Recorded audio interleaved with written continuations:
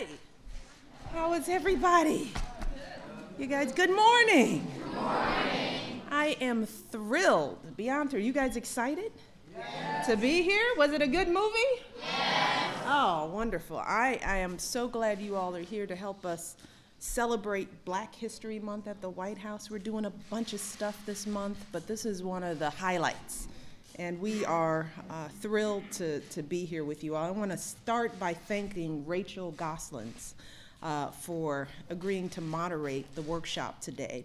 Rachel is a member of the President's Committee on the Arts and the Humanities, and what that means is that her job is to connect all Americans, especially young people, to music, art, dance, and film.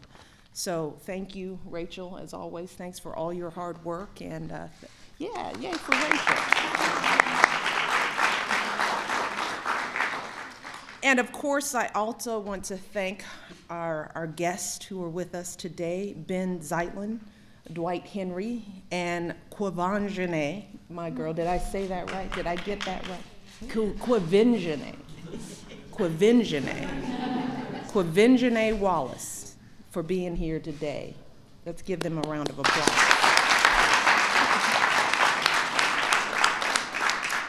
But it's a special joy to have so many bright, smart, and talented young people here. You guys are looking good. And I know that some of you have traveled all the way from New Orleans, is that correct? And many of you are here right from DC, right in our neighborhood, our neighbors, right?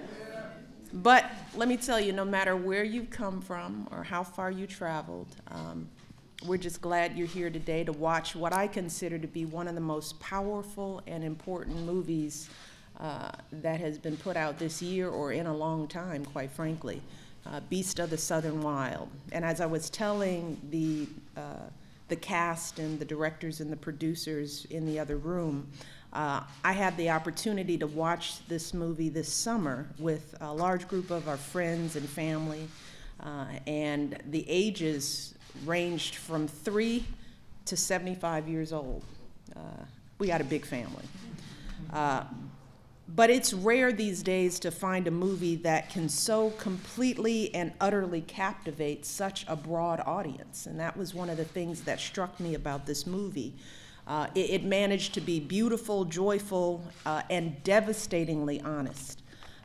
It's a movie that makes us all think deeply about the people we love in our lives who make us who we are. It shows us the strength of our communities, no matter what they look like. It shows us that those communities can give us the power to overcome any kind of obstacles. And it also tells a compelling story of poverty and devastation, but also of hope and love in the midst of some great challenges. So there are so many important lessons to learn in that little 93 minutes. That's the other cool thing, that a director and a set of writers and producers can say so much in just 93 minutes. And it doesn't always happen in a movie, quite frankly. But this one did it. And that's why I love this movie so much, and why our team wanted to bring it here to the White House and share it with all of you. I am honored and grateful that the creators and actors of the movie have taken time to join us here today, particularly given their extremely busy schedules. I mean, this is high season for film, right? Ben, Dwight, and Quvenzhané. Did I get that right? Do you have a nickname? A few. Okay. None you're willing to share with me? Q. Q. Can I call you Q? Sure. Okay. They've been traveling all across the country promoting this movie and preparing for the Academy Awards in a couple of weeks. Beast of the Southern Wild is nominated for several awards, including Best Picture, Best Director, and Best Actress.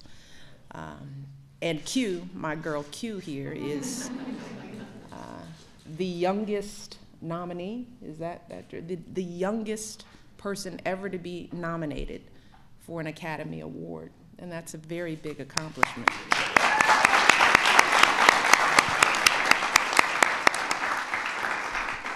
But despite all of the national and international attention these folks are getting, they have taken the time to be here with all of you to discuss this very important film today.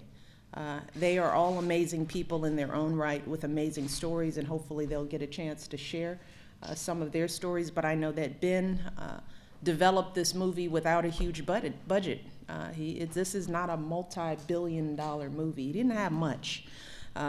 So he had to be really creative and resourceful in order to get this movie made. So hopefully he'll talk a little bit about how he got that done.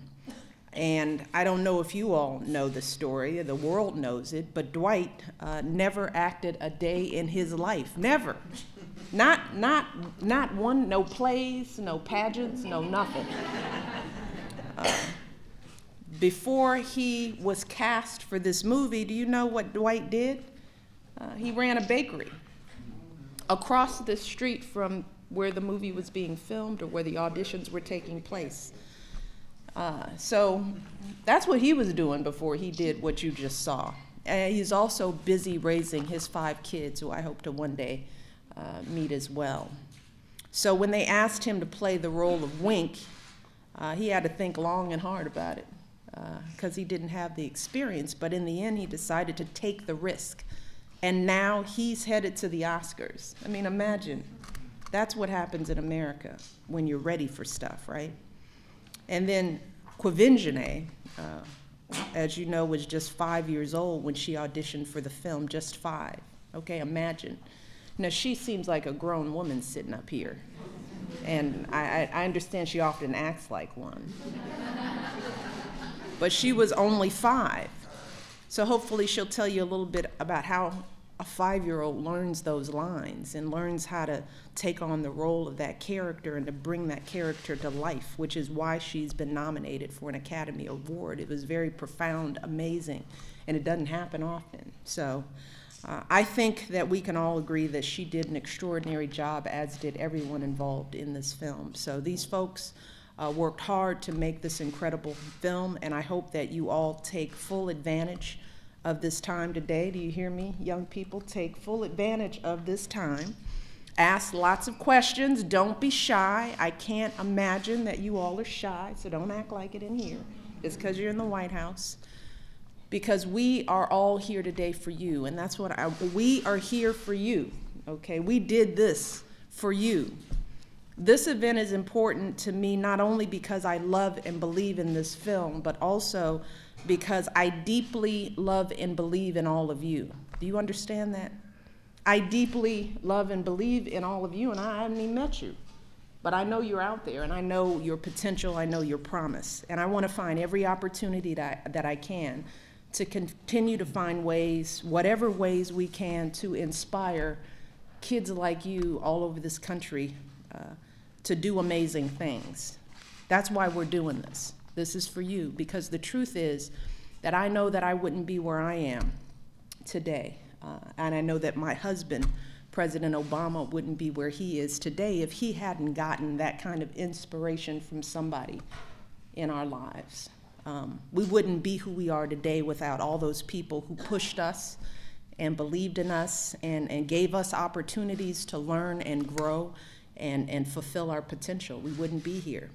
Like the characters in this movie, we know that our families and our communities gave us the love and support to go out and pursue our dreams. But like Ben and Dwight and Quvenzhané, what I want you all to understand is that you have to do the work. All right, that's my message. You have to do the work, okay? We're not here because we didn't do the work. We all did the work. You all have to really be focused on preparing yourselves for the challenges and the opportunities that will lie ahead for all of you.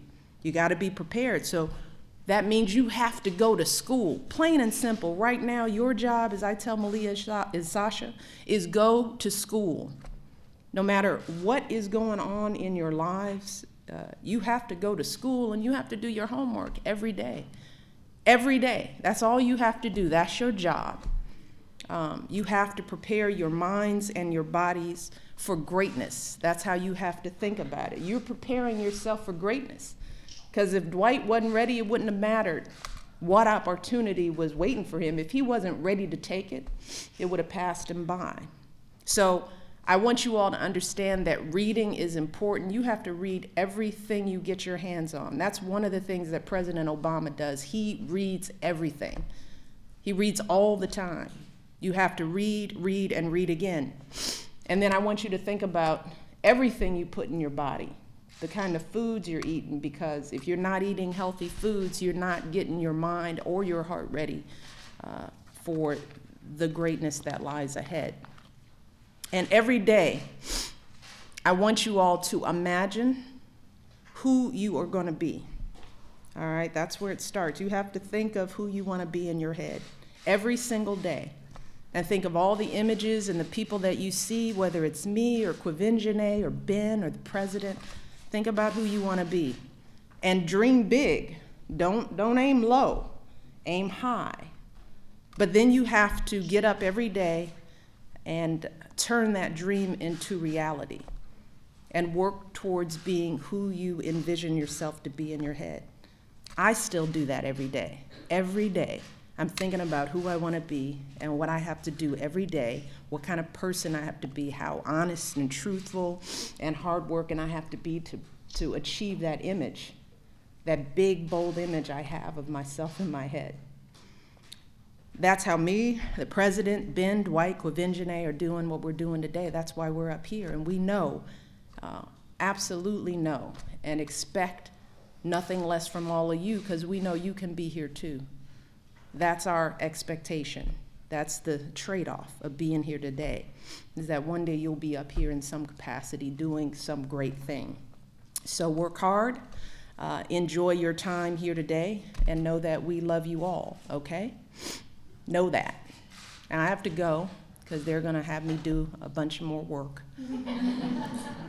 But enjoy the discussion. Rachel, I will turn things over to you so that you can continue to inspire these young people. Thank you all for being here.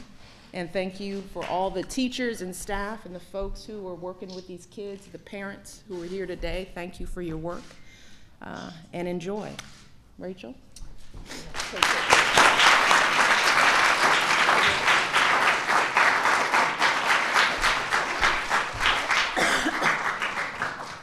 All right, well, let's get started.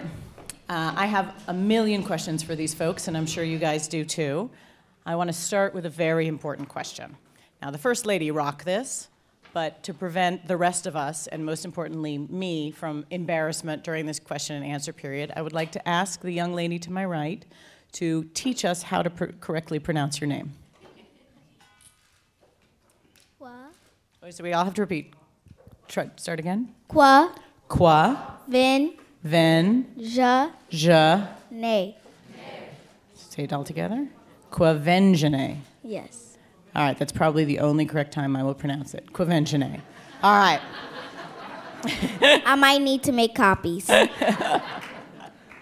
So I wanted to start with a question for you, Ben. Watching this film, as a lot of the people, a lot of the folks in this room and all the kids just did over in the White House Theater, you can't help but be struck by the amazing performances in the film. So how many of the cast members were professional actors?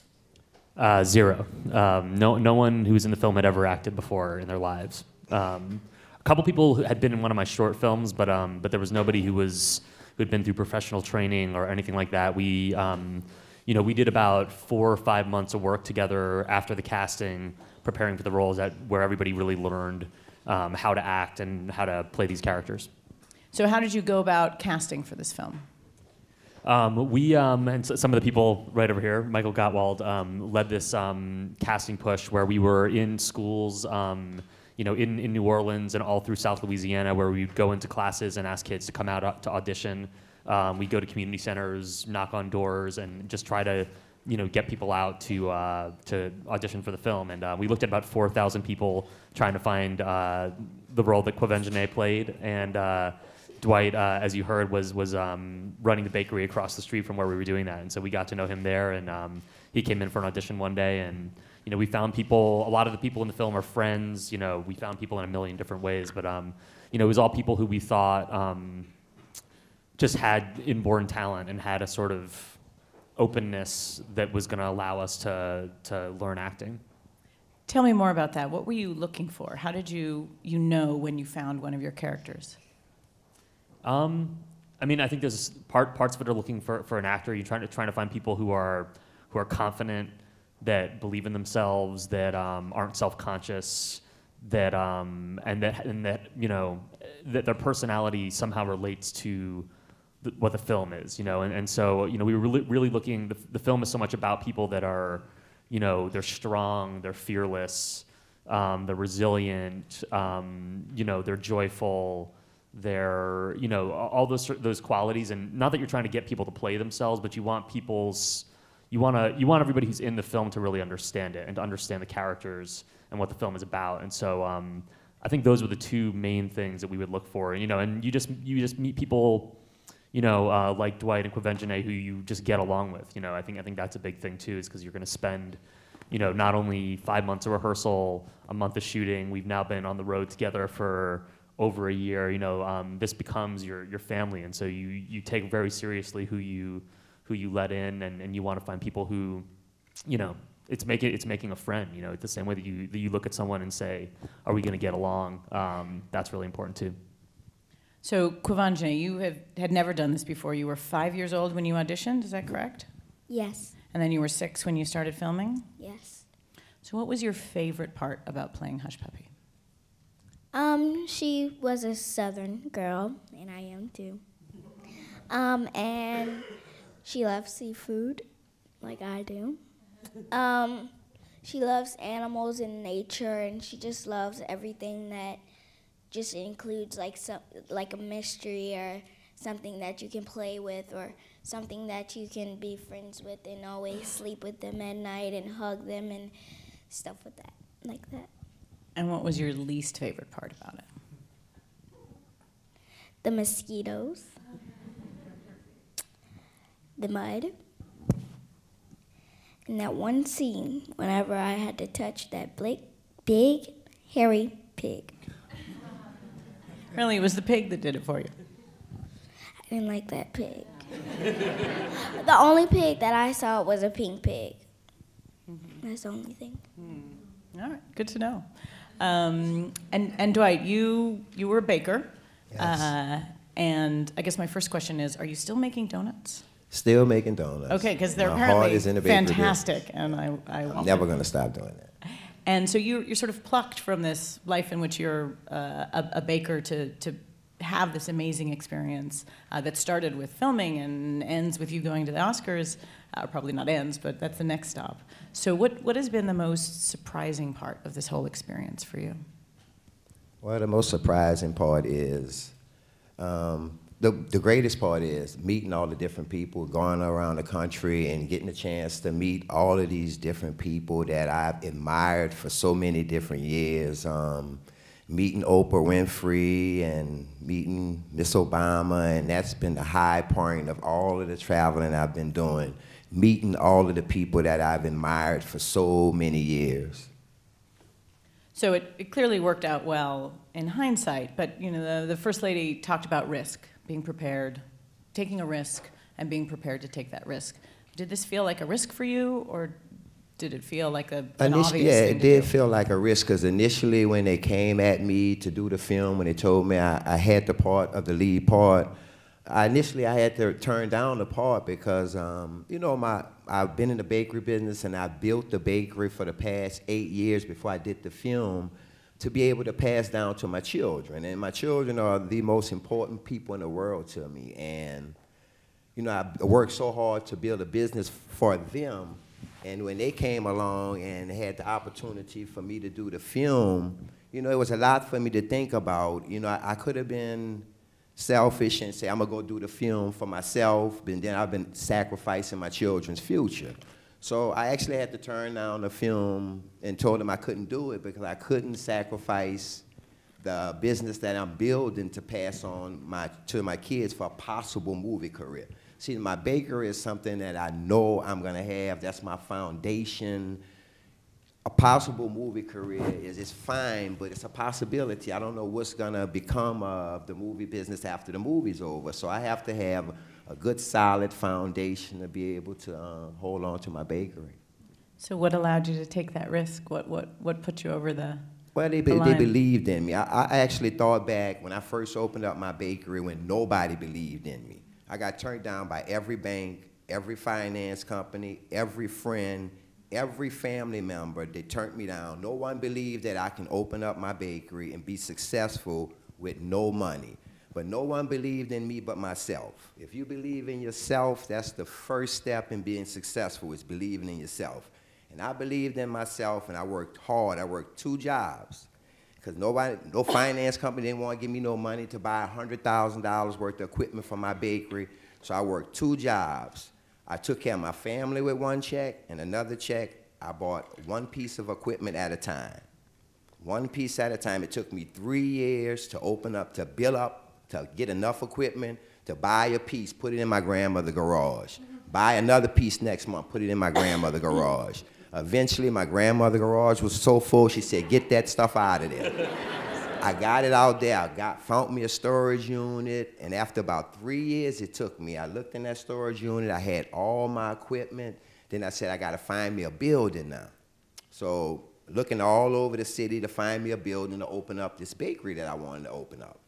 So I thought about the best opportunity for me to be successful is to open up a business in my own neighborhood where I went to school at, where I grew up at. So I found the building in the neighborhood where I grew up at, and you know, the landlord, he gave me the opportunity to get in there. I mean, it's a long story, but to make a long story short, it took me 3 months to be successful in my business. I started being successful after 3 months opening it up, and been open up for 13 years now, successfully. And it's been a wonderful story, man. And just believe in yourself. If you believe in yourself, there's nothing you can't do. Because if President Obama didn't believe that he can be president, he would not be here right now. So the first step is just believing in yourself. And it's funny, this is almost word for word the exact story that Dwight told when he came into audition for the film. Is he told this story about opening up the bakery, and that's what I saw, and I was so inspired by it, and I knew, you know, Dwight is, you know, the character I was trying to cast for. He's the same kind of guy. You know, he absolutely believes that he's going to be able to survive in this town, and he believes in himself and his place. And you know, I just knew when I saw the way that Dwight told that story and what he'd managed to do, coming from nowhere, you know, and building something up by himself. I knew that he was going to understand this character. And so the crazy thing is, the same story that started the bakery is what got Dwight into the film as well. So it's just about that determination that he has. Well, talking about place, obviously place is a character in your film.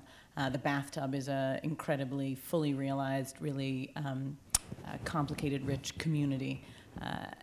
I'm struck in talking to you about this film at how much community figured into how you thought about this film, how you went about putting together this film, and what you wanted to come out of this film. Could you talk a little bit about that?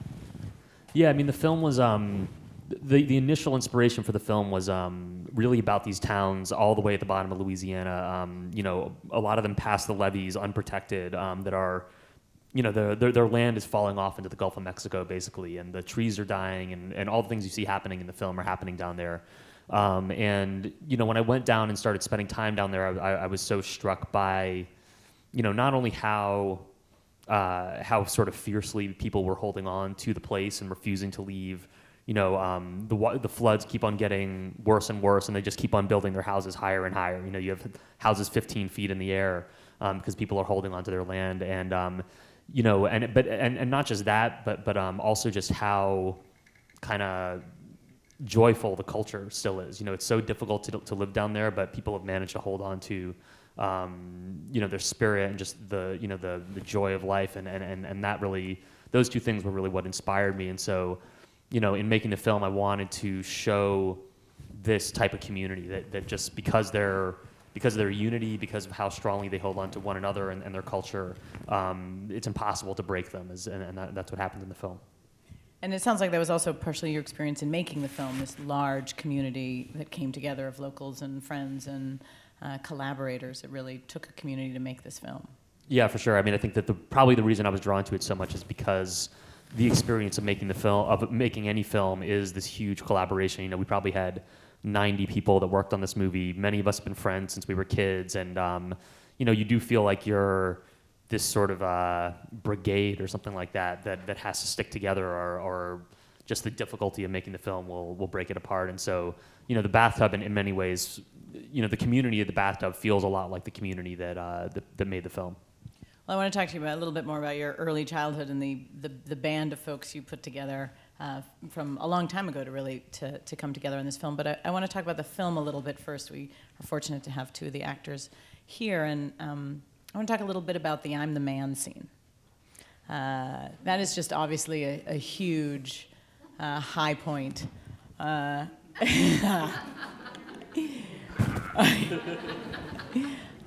In the film, and it's so rich and complex. Can you just tell me a little bit, maybe first you, Dwight, and then you, Quvenzhané, about what was going on for you in that scene and how you thought about it and what it was like to shoot it? That particular scene right there? It was one of my favorite scenes of the movie. It's just a scene where we actually showing our strength to each other, and father, daughter showing our strength to each other. It's just a wonderful scene that I love to do. I love that scene. Did you have to gear up for it emotionally? Did it sort of? Yeah, because Ben did a good job on getting us prepped for the scenes and getting us emotionally ready for certain particular scenes. And you know, they brought in some people to actually work with us, some acting coaches to work with us on different emotions and things we had to learn. And yeah, it was certain scenes was difficult, but that one wasn't that difficult because we was having so much fun doing it. So a lot of these scenes was not difficult as people, it may seem from people looking at it from the outside, because we was just having so much fun doing them. It was a lot of fun. Like Ben said, working with these guys, it's like working with your family. You know, all of them grew up together, and we laughed on set. We had so much fun on set, just like the second movie that I did. I don't want to mention it, but it's a more bigger budget, more professional. People don't know each other, and it was more, but at this first movie, Beasts of the Southern Wild, I'll never forget it because of the family, the unity that they have with each other. And none of the scenes wasn't difficult. It was just so, we was having so much fun doing it. They didn't even have to pay me to do that. It was fun. Did you hear that? I think, don't tell your agent that. Everybody had a lot of fun doing it. It was a fun movie to do. And Quvenzhané? That was a fun scene, like that scene. It was something that I love because me and my dad and my brothers who are out in the crowd over there and my mom, we usually just like play Thumb War and just stuff that we're really, like, we just have fun all the time, and it's just something that we do usually, and it's just fun. Yeah. So was that scene easy for you to do? Pretty much, yeah. What was the hardest scene to shoot for you? Aside from touching the pig. We've established that. Because I was about to say that one. Nice one. Oh my gosh. Got one. The box. Whenever I ran and went under the box, that was a creepy scene because if you put cardboard in fire, it really burns very fast. So you were in the box as the fire was going on outside. Yeah, kind of really. Yeah. But it wasn't. It wasn't like close to me. It wasn't close to me, but it was hot with mosquitoes, and I was like. I think we shone an orange light on you, and we were going. Yeah, that was what was going on, but it was like hot, and You were putting yourself in the moment so much that you thought the fire. Yeah, was that's there. what I thought it was. It was like so creepy. And Ben, the character that we obviously can't have on stage with us here today, but played a huge part in the theme of the film, are the Aurochs. I don't know how many of you noticed, they actually made Aurochs cookies, which are outside to commemorate this event. Can you talk to me about what I'm going to get to what they actually were, but can you talk to me about what they were what purpose they served in the film? Yeah, you know, I mean, they mean a lot of things, but I mean, I think where it started is the whole film was really supposed to be from the point of view of Hush Puppy and really put you in the head of what it's like to be 6 years old. And, you know, my memory of being 6 is, you know, I was living with a monster under the bed, there was a monster in the closet, you know, everywhere. I had invisible friends that were walking around, and I wanted the world of the film to really represent that. And I think for Hush Puppy, you know, the Aurochs come out when right when her father gets sick, and you know, they relate to a lot of things, but it's she puts a lot of her fears into this creature that she learns about, she learns this lesson about the cavemen fighting the Aurochs and the cave paintings, and so they sort of relate to that, but kind of, you know, they were really supposed to bring you into the world of what it's like to be 6. And they were very scary in the film. What were they really? How did you build an in Aurochs? real life, the Aurochs are actually baby Vietnamese potbelly pigs. They were about 3 weeks old. They're about maybe about this long, about that high. And what we did is we raised them from birth, and we taught them how to wear costumes 5 minutes at a time, 10 minutes at a time. Then they were able to learn about 6 things, which were they were able to run, stop, sit down, turn around, and we taught them how to run on treadmills as well. Just to keep in shape? Well, no, just so we can, you know, pigs run real fast. So when their pigs are going, you know, you have to move your camera extremely fast, and it's hard to keep up with them. So if they're on a treadmill, it's easier to get a shot because they're staying in one place. Yeah, but it's all filmed. You know, I mean, I grew up making films, making animated films, and building things at home, and it was very much filmed in that style where we just build miniature houses, you know, miniature sets. You know, we create miniature rain with a mister, and that makes these tiny little pigs look really big. Once you add, you mean when you actually hear them run, it's like this, but you know, you add in sound effects, so every one of those steps sounds like Jurassic Park or something, and then that's what creates the illusion. Well, I want to turn it over to the audience, but I wanted, you were talking about what you did growing up. You know, you didn't come out of some Hollywood machine, you didn't have a development deal. You work with some of your closest friends from childhood.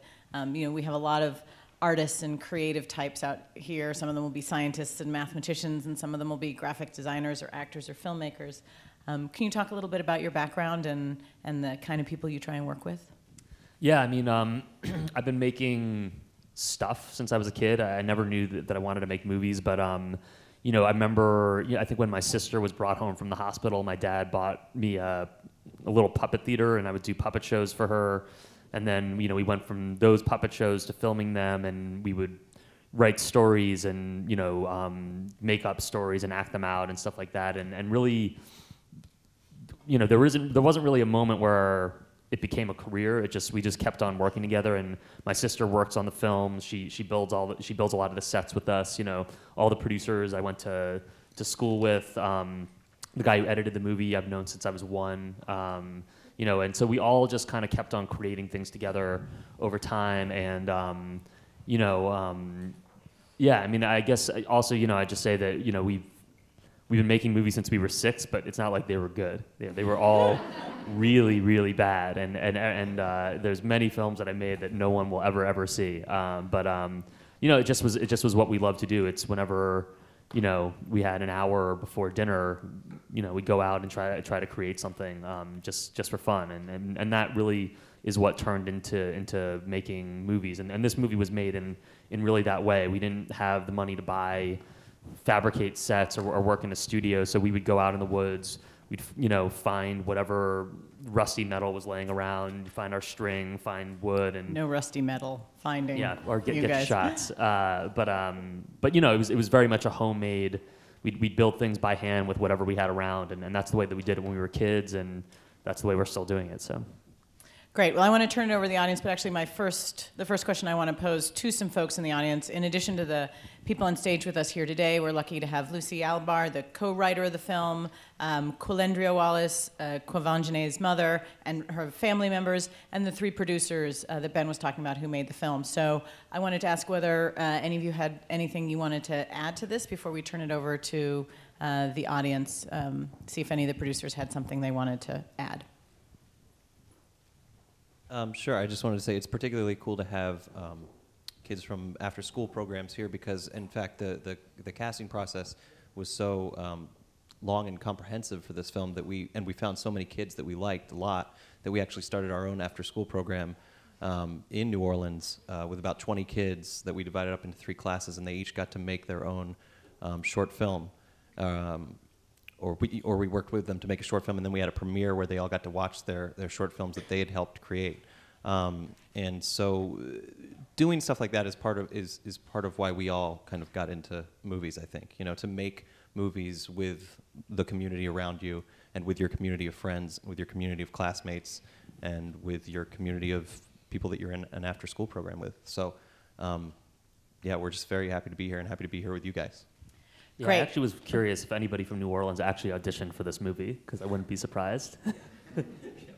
Maybe not. Oh, sorry, I do think we have another name. Dwight, didn't one of your sons actually go to Batiste Cultural Arts Academy, which is, all right, Batiste, raise your hand. Good job. All right, so I'd like to open it up to anybody in the audience. We have somebody passing around a mic. If you could stand up and say your name and then ask your question. I'm sure these guys would be excited to answer them. There's always a pause. Yes, ma'am, in the blue shirt in the front. Well, my name is Johnny, and I'm with Higher Achievement, and my question is for Quavinjane. Yes. And it was, how did you prepare yourself emotionally for the really challenging scenes? Well, my brother Vinji helped me because he would aggravate me, but I still love you. Vijan, on the other hand, he was aggravating, and he is lovely. I still love you. And my mom, just a piece of everything. And my father, everything. So So it was really your family that helped you yeah, kind of pretty much. stay focused and gear And up my for those sister, scenes? she's so sweet. I love her. Great. Another question? All right, you young lady over here in the front.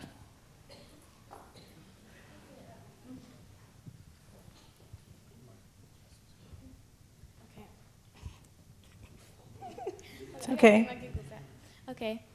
My name's Amia, and I go to Johnson, and I have a question for Kwan. I can't say Oh, that. I know what you're saying. I'm gonna call you Q. Okay. So I have a question for you. So like when you like was crying in the scene, like, were you really crying? Were those real tears? Yes. And would you do another movie? I did 12 Years a Slave, and I did a charity movie, and I did a movie called Bone Shaker. Is that since Beast of the Southern Wild? Yes, that was after. Another question? Come on, you know you've got them. Come on, I know y'all got some questions. Come on. I'm on Shy Mrs. Ones. Mack. All dressed in black, black, black. I'm probably loud enough, but I was wondering, I heard that you started filming right around the time of the BP oil disaster. Did that have any impact on like the emotion in the film and what you were trying to portray? Yeah, the Deepwater Horizon actually exploded on the same day we started shooting, and the town we were filming in is probably the closest land location. We were in Pointe-aux-Chenes, Louisiana, Montague, Pointe-aux-Chenes, Ile-de-Jean-Charles. That's right close to where that was happening, and you know, I mean, and a lot of people in the community were working on the film, and you know, it was a very scary period because there was a real threat that they were going to close fishing in the town for 10 years, and that literally would be the end of Pointe-aux-Chenes, Louisiana. You know, so I remember, and it was while we were shooting some of the scenes that were about the fish dying and about the environment dying, feeling like that was actually happening, and like maybe the shots we were getting of this place were going to be the last record of this place existing, and so it was a very palpable emotion. You know, I think it just fed into what we were doing. It suddenly felt even more real than it already was. You know, and there was that on top of actually just, you know, a lot of the film is shot offshore, and the oil came past some of our locations, and so these guys, the producers, had to actually negotiate with BP to get our boats into the locations where we were filming the movie. So it definitely took over. You know, it took over the shoot in many ways. Other questions? Yes, young man.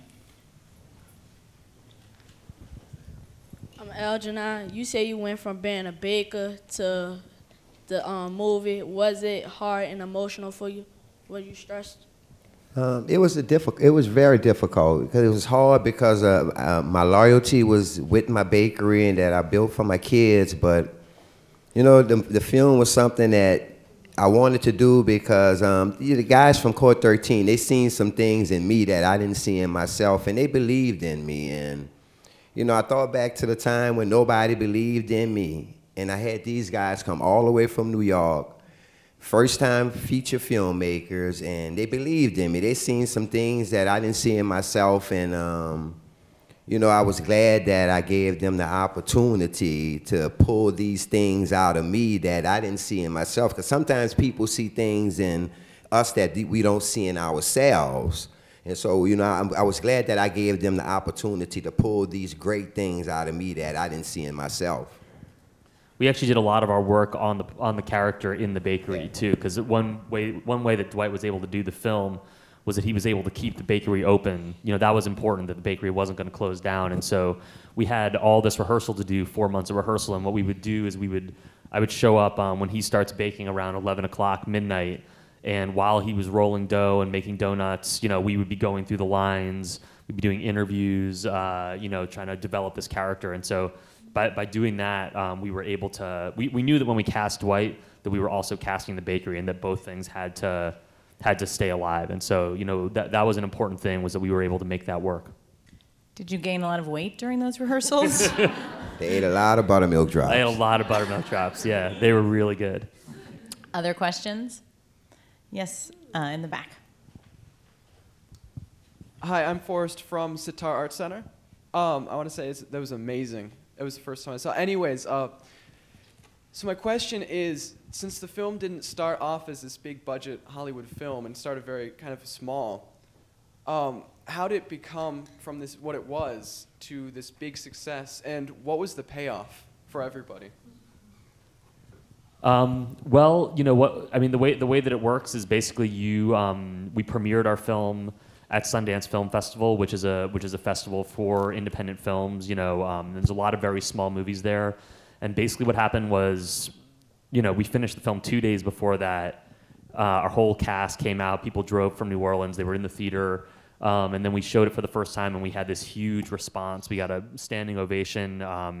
You know, we started getting calls from distribution companies who buys a film and then puts it in movie theaters. And so Fox Searchlight bought the film and released it. And you know, it really grew because people told their friends about it. You know, it was released very small. One person tells another to go see it, and because of that, you know, it's all over the world. And we've literally been, I think we've been to 20 countries. It's being released all over the planet, and that all just happens because people watched it and they wanted other people to watch it. Because, you know, even though the film was bought and released, you know, most films that go far have famous actors in them, or, you know, some sort of famous person associated with it in some way. And this was really just the same way the movie was made, with just, you know, people, you know, a grassroots community. That there's really been a community that's formed around getting this film out into the world, and now, you know, our community includes the White House. It's pretty wild, but it's really just that's how it happens. Okay, I think we just have time for maybe 1 or 2 more questions. Oh, and now all your hands go up. All right, I'm gonna stick with the kids in the middle in the purple beads.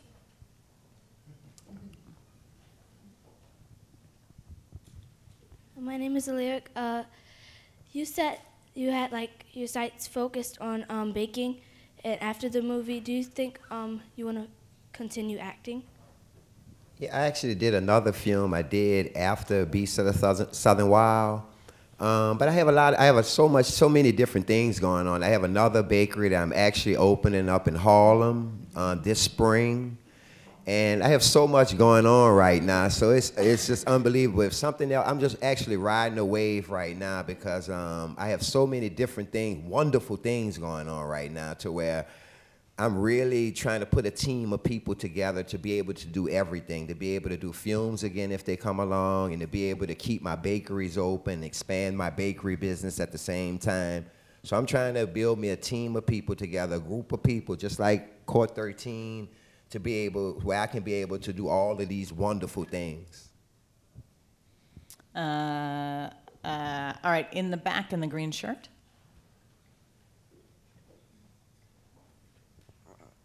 Okay. My name is Daniel. I'm with Sitar Arts Center, and like around the beginning of the movie, you slapped her, right? And like, Tough and love. then like It's called tough love. Yeah. Like that surprised me because I actually like thought it looked like so real. Like if you actually did slap her, like how. She burnt the house down. I had to do that. If you burn your house down, watch what your mom, your dad do you. All right. So, but Kuvanje, no, were you? just to answer the question, it wasn't a real slap. That's sort of part one of my question. My other part is like, how did you like make it look so real that like? Maybe I should answer this one. Yeah. Basically, it's sound effects and where you put the camera. You know, you know, if you were to watch it from here, you know, you would see I would just go like this. He would turn his head at the right time, and it wouldn't look good. But if you put the camera over here, as my hand's going by his face, he's turning his head, and then we add in a sound effect that makes it sound like he hit her, and then. Never touched it. Yeah, but Never he was even touched it. He was far away. We had a problem because it was so funny that every time she would get slapped, as her face was going by, you would just see the smile opening up on her face. And so it took a while to get serious and really make ourselves feel like it was happening, even though it's an illusion. All right, 2 more questions. I think, yes, there was one over here, young lady in the black sweatshirt. This question is for Q. Okay. How did you balance school and your acting career? When we were shooting, I actually had like a tutorer, and she would go there and just like teach me. And while I'm here, I'm on my break. Yay! While I'm here, the teachers send me work, and I just do my work that way. All right, great. Last question, you in the front. If you said that the pigs were only babies, how did they look so big compared to Quinanjane when she was just standing there? Sure, yeah. Most of the effects are all done with miniatures, but that one's a little bit different. For the last scene of the movie, we take the pigs and we film them on a green screen, and then you basically, when you do it on a green screen, you can cut out what's on the green screen and you can blow it up to any size you want. And so, you know, when she was acting, she's actually looking at somebody holding a cardboard cutout of an Aurochs, which was That was Corey. Corey was holding the cardboard, and so then when we go into the computers afterwards, we erase Corey with the cardboard cutout, and we put in a giant pig. But yeah, even those pigs are tiny little babies. So before we go, I want to ask the folks up here, we have an amazing group of people here with us in the White House today. People who go on, and kids will go on and do all kinds of amazing things, and parents and educators and government folks and principals. So what is one message that you would want to leave them with as your final thought for the day? Keep your head up, never let it down. Believe in God, He's always there, always by your side. He's never gonna leave. Just keep believing in your parents, and parents, keep the phones on, because you never know, something might call, hit the bell, and you just wanna go to the audition, so just keep the phones on. Dwight? Believe in yourself. Believe in yourself when nobody else in the world believes in you. Just as long as you believe in yourself, anything can happen. Yeah, and I just say, you know, stick with your friends. You know, I mean, I was y'all's age when I met a lot of the people that I've worked with my entire life, and you know, yeah, doing what you want a lot of times is just doing things with the people that you love, and you know, so you know, work hard and stick with your friends, and you know, it's yeah, you know, it's a great life being able to be creative, you know, and so, you know, when I was a kid, it was always just try to use my imagination as much as possible, and you know, just when I had free time, just make what I wanted to make, and you know, it's turned into something really gigantic, so it's a great thing. Well, thank you guys so much for being with us here, and thank you all for coming. And I believe there are Orax cookies out there in the foyer. And thank you all very much.